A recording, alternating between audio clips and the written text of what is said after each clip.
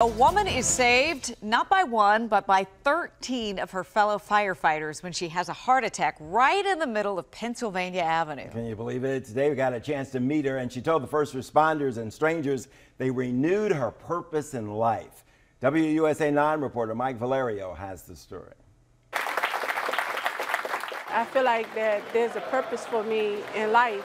So to me, I feel like that is an act of God, all the right people at the right time, and I was a block away from the hospital. Back where she recovered at GW Medical Center, firefighter Angelia Body says it's a miracle her first responder family was there to save her when she had a heart attack in the middle of rush hour.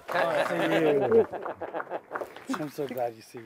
Strangers also stepped in to help, like GW Med student Brandon Glausman. I parked my bike, ran into the middle of the street. There wasn't traffic at that point, but I ran in the middle of the street.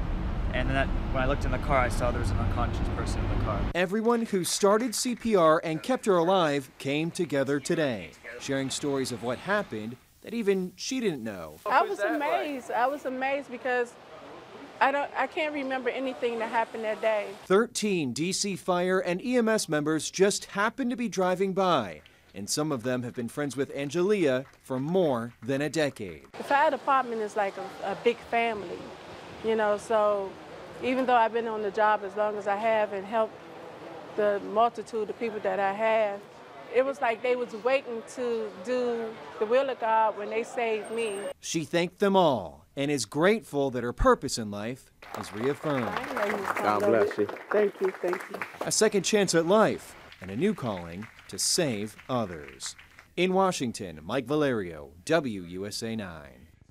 And a lot of women don't know that cardiovascular disease and heart attacks are the leading cause of death for women. It's also worth noting she's been a DC firefighter for 20 years. She's still taking it easy, but expects to be back on the job in the next few weeks.